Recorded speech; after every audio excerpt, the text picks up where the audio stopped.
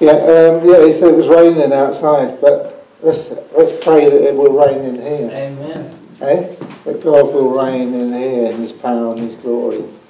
Because I don't want nothing left. I'm 71 this year, and I want something more in God. I want something to happen that's even greater than we've ever seen or imagined, you know. And I put something together. It's a bit like making a cake mix. You don't know how it's going to turn out sometimes. Have you ever done that? So you've got all the ingredients in the right order. And because I haven't spoken for a long, long time, it's a bit different. Anyway, so I'm hoping God's going to put the icing on the cake this morning. So I'm just looking at Acts, the Apostles, Acts 8, 1 to 4. So it goes in keeping with what Jason was saying about Pentecost, I think. Saul, there was a great move of God, but Saul tried to stamp it out. Saul was one of the witnesses when Stephen got killed, as we know. He agreed to it completely with killing Stephen. A great wave of persecution began that day, sweeping over the church in Jerusalem, and all believers except the apostles were scattered throughout the regions of Judea and Samaria. Some devout men came and buried Stephen with great mourning, but Saul was going everywhere to destroy the church. He went from house to house, dragging both men and women to throw them into prison. But the believers were scattered throughout, preached the gospel about Jesus everywhere they went. So, there we have it. Paul was a really strong character. Definitely wanted to stamp out Christianity, you know. And people moved. They moved to different places. Like I'm moving now. They moved to different places. They went to different neighbourhoods, different towns, and lived in different places. It wasn't just hundreds, I believe it was thousands of them, because there was a lot of people that got converted during the time of Jesus.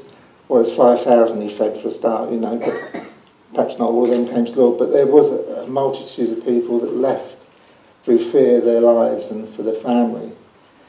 And even Paul went on the road to Emmaus to get the ones that escaped, running after them. What a zealous man. And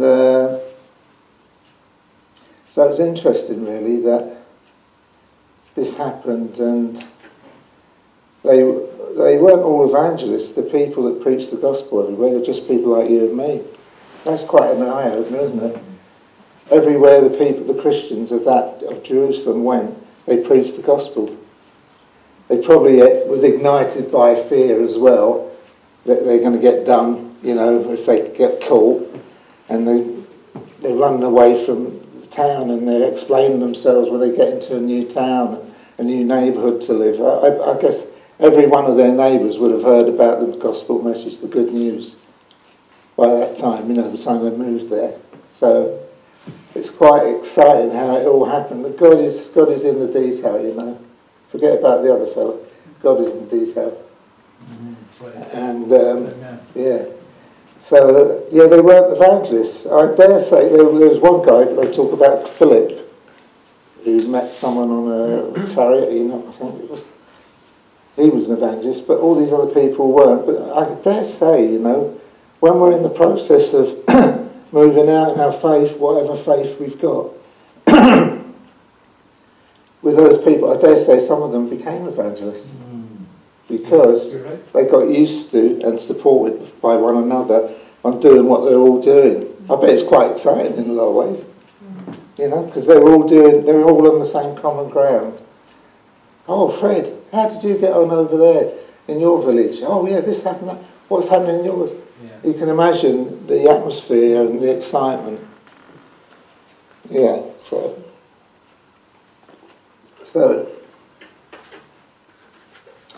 So the Christians moved to different towns, lived in different neighbourhoods. Undoubtedly there was neighbours who would have heard the good news. Just there's a verse in John 4:35, you know the saying, Jesus says, 4 months between planting the harvest, but I say wake up and look around. The fields are already ripe for harvest. What did you think Jesus meant by saying wake up, look around? The fields are already ripe unto harvest. What do you think? Anybody? You can talk. Oh, can you? Are we allowed to talk? Not allowed to sing. Okay, I was trying to get you into the groove a bit, you know.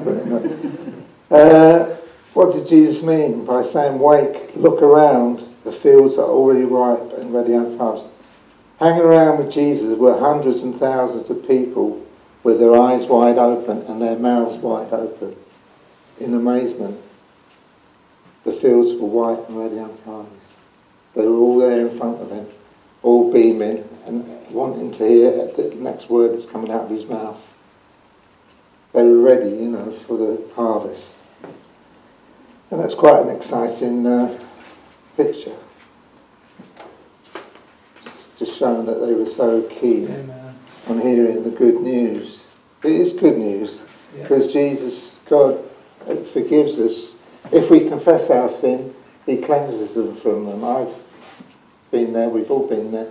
It's a continued process anyway, but if we confess our sin, he will forgive us and cleanse us. And also, he said, whoever believes in me will have eternal life. So it's a big thing, that news. That was good news. Life after death, life forevermore. Yeah. In heaven, not in this particular state we're in now. But you know what? Lockdown made me realise the importance of our neighbours. I like to think it says we're seated in heavenly places. But I like to think we're Christians that are down to earth Christians, heavenly down to earth Christians. You get that? Heavenly down to earth. So that what we've got in heavenly places, we got it working out in our daily lives, so that people can see it. That is so important, you know, that we're down to earth with our Christianity. Why? Because people need to see it. We needed to see it. And other people need to see it. We radiate Jesus, you know. So it's just a little phrase. You get these little phrases sometimes, don't you? All the time. Yeah, I know. Especially if you're with someone else who gets phrases as well. You seem to sort of bounce off one another, which is nice. No, it should be. It's lovely, yeah. So, lockdown made me realise the importance of our neighbours, those nearby. Where is the harvest field? It's the world around us, isn't it? More importantly, it's right outside our front door. Our harvest field is right out, don't go any further, it's outside the front door. You know, our neighbour, we walk through it every day. The harvest field, we walk through it every day. Each one of us has and sees different neighbours. We don't all see the same neighbours. You'd probably say thankfully if you knew where I lived. But no, love overcomes all that. We're getting to love people. And each one of us has different neighbours, or people we have some sort of contact with. I mean, some people live far away. I live in the cul-de-sac, so I can't avoid anyone. They're in front of me, beside us, everywhere.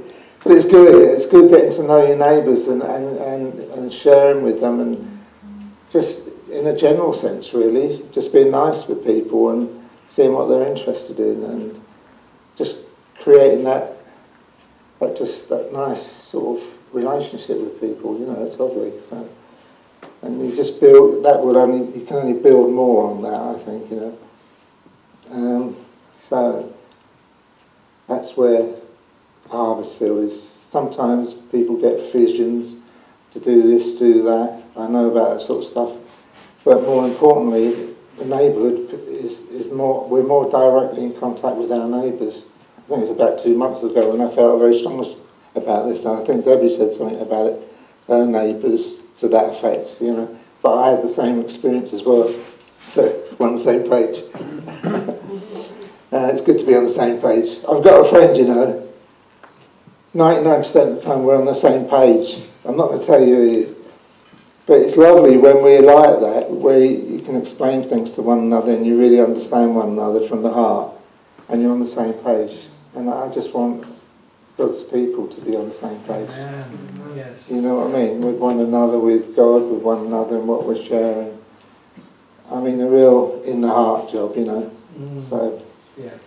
so as well as preaching the Word of God, you know, talking about neighbours, as well as preaching the Word of God, I've been considering the practical side of Christianity too, the practical side. This is where it all really happens, actually. Love your neighbour as you love yourself. You know, I was reading that and I was considering that. That requires some practical applications. You know, loving your neighbour. How do you do that? And, you know. You can tell us on Wednesday. Yeah, well, I dare say other people may have other angles. There's lots of different angles to each one of us. We're all different facets of the body of Christ, and we all contribute to the same thing, but we all have different angles. And it's nice to hear them, because we learn from one another. And that's what fellowship is, I think, you know. Yeah. So, yeah. Love your neighbours as you love yourself. Just looking at love. Love is patient. You've been very patient with me. I'm probably going to finish this before the time, but love is patient and kind. Love is not jealous or boastful or proud or rude. It does not demand its own way. Well, I've got some things to learn still. It is not irritable, and it keeps no record of being wronged. It does not rejoice about injustice, but rejoices whenever the truth wins out. Whenever the truth wins out, it rejoices. Love never gives up, never loses faith, is always hopeful, endures through every circumstance. Ooh, thank you, Lord. Need more of that. Love is patient and kind. Kind. Oh, you can't speak, can you? What a shame. I was going to ask you what is kind. Save it for Wednesday. Oh, yeah. Love is patient and kind. What is kind? I'll answer it for you. Kind as a practical application. As Christians, I want to come into the practical side of our Christianity. I'm a one for preaching the word, or hopefully preaching the word, more like it. I don't mean in here, I mean with people, you know. There's different ways of communicating God's word. We're all different, and we have different people that we meet with. But I'm all for that.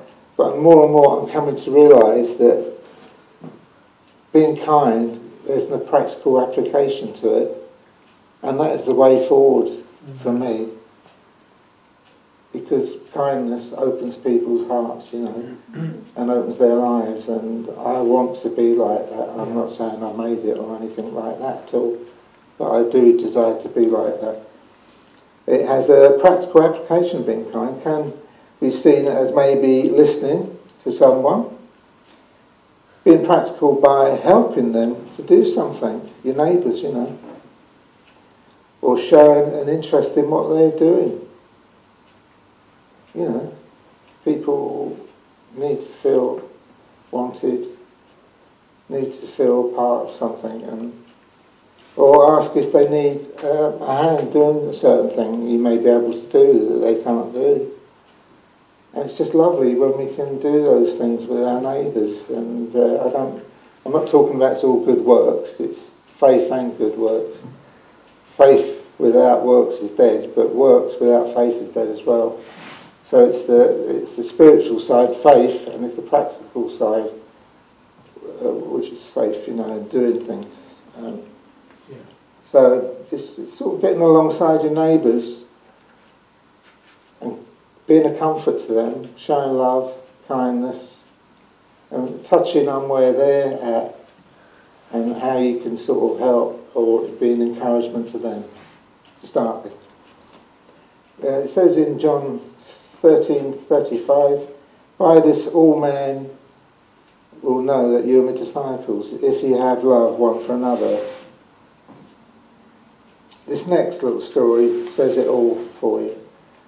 It said it all for me. It's still penetrating into my heart. Is that it's called a genuine interest. So, there were two friends. They were talking, and one of them shared that she really liked this sister in the Lord, why? Why do you like her so much? Because she was genuinely interested in me. She was genuinely interested in me. She wasn't just passing the time of day or flitting around. She wanted to know about what was going on. She was genuinely interested in me. And she took time to listen to me.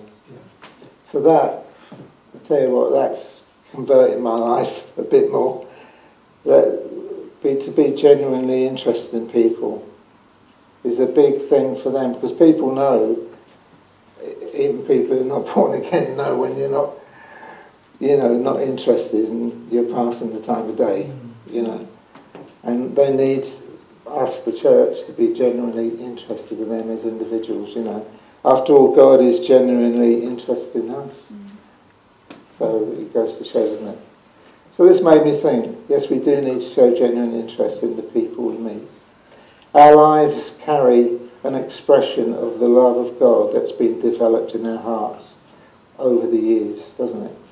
God teaching us, showing us different ways how to do things. It's the love of God in our hearts that people will see, especially if we operate in these ways, I'm realising more and more there's a practical side and a spiritual side to being a Christian. So, sometimes I just used to think, preach the word, that was it, word, which is good, very good. But there's the practical side, that people need to see the love. There's got to be a practical application there. For me, it all starts in what I call common ground, higher ground. Years ago, I made an assessment course which I used to run in the network, not the network centre. It was a station, yeah. I'm getting mixed up with the hub and the network and all this sort of stuff. Which it helped people develop their potential, to dig out all the areas of potential, and I guess I got this thing, common ground, higher ground, from that, because when I meet people, I tend to ask, not in a formal way, I just play it by ear, what do you do for a living? Oh, I do this and do that. And somehow it gives you a bit of history about the person, and it helps you to sort of understand them, why this, that and the other, and you've got something you can perhaps put some input into. So I tend to think of sharing the gospel in this way, common ground, higher ground. It's great when you can find common ground with someone. Doesn't it infuse you? I mean, Fred's probably into football, but I'm not. So, sorry, mate. We won't get infused. But if you get someone with someone else who's in the same team, woo! But it's good when you find common ground with someone, because you go places, you take off, don't you?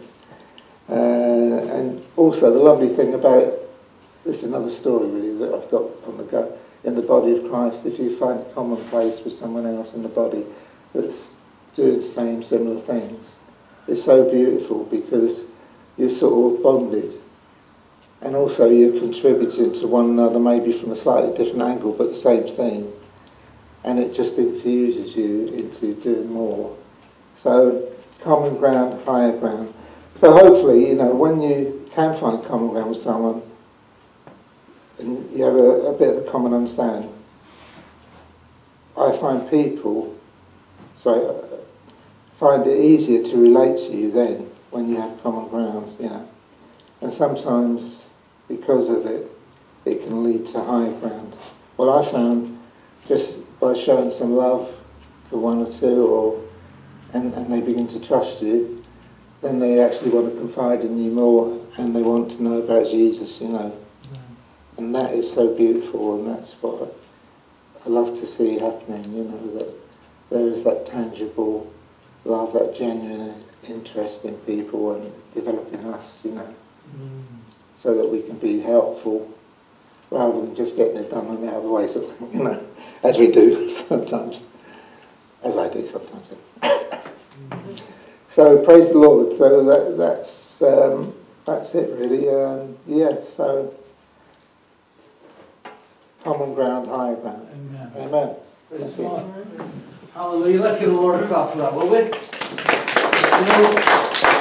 I was just thinking of that verse that we've been speaking about the common good, that we're called to. The gifts are there for the common good. And common ground will bring you into higher ground. Isn't that what Terry was saying this morning? And we've all got common ground, don't we? So let our common ground bring us into higher ground.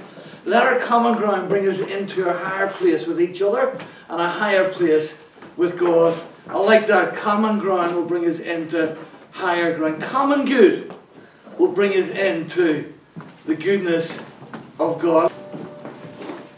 There must be more than this. Oh, breath of God, come breathe within. There must be more than this. Spirit of God, we wait for you. Listen you, we pray. Listen you, we pray. Consuming fire, burn into flame. A passion for your name, Spirit of God, fall in this place. Lord, have your way. Lord, have your way with us.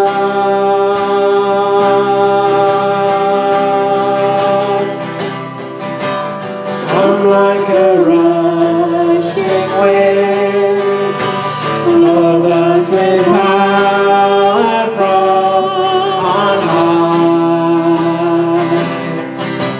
Now set the captives free, leave us abandoned to your praise. Lord, let your glory fall. Lord, let your glory fall. Consuming fire, burn into flame. A passion for your name. Spirit of God, fall in this place. Lord, have your way. Lord, have your way with us. Yes, Lord, have